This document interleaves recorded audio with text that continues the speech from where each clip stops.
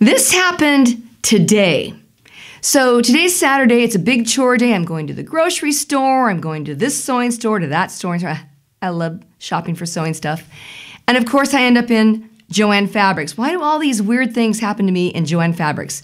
So I'm at the back of the store shopping for buttons and special tape, and am I going to get this doodad and this goodie? And oh, shoot. I forgot my coupon to get even a bigger discount on these pile of things I'm going to buy.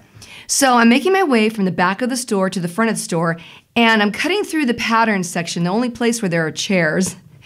And there's this man in a blue plaid shirt, and he's got his cell phone and his mask on. And as we pass, he's facing the back of the store. As I pass him, we're looking at each other, and he looks up at me, and I look at him, and maybe acknowledge each other a little bit, and then he goes back to his phone.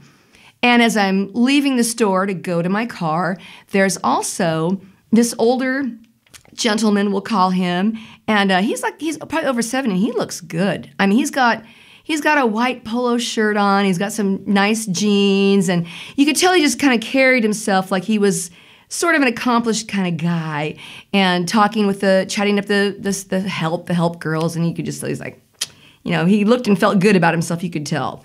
So I go into my car, dig around, find the coupons, and as I come back into the store, Mr. Plaid Man, who's tall and lanky, is going out of the store. Okay. I go to the very back of the store again, look around for buttons, look around for goodies, what more am I going to buy?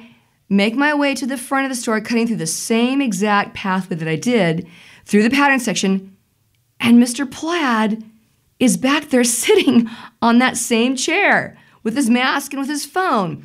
And we looked at each other, and it should have been like, ooh, slow-mo, looking at each other like, this is really weird, but it wasn't. He looked at me the same way, looked up, and looked back down, just like that. No different than the first time. And this time, as I was leaving the store, as I was making my way to the cash register, Mr. good-looking older guy is just on this cell phone, it's all speaker, and I go, he's just, you can tell he's just like, oh, I'm a big important guy. Well, the guy was a jackass after all. So, annoying guy. So I get through the cash register, go check out my goodies, use my coupons, get in my car, and I take a minute in the car, you know, just taking a rest between all my stops that I'm about to make for the rest of the day, and text my son, and I pull out of my parking spot, out the driveway, I'm ready to turn right, and turning left into the parking lot is Mr. Good-looking old guy. What? He was just there. He was maybe like 3 minutes ago, and his wife was in the car with him too. Weird. And the weirdness isn't even over. And it really, I'm like, this is, woo. So, yeah, I had to go get gas in my car. So I go to my favorite little gas station on the corner of, is it Shasta and Pine Street? And it's a beautiful day today. It's warm, and there's a little breeze going, and it's kind of late afternoon.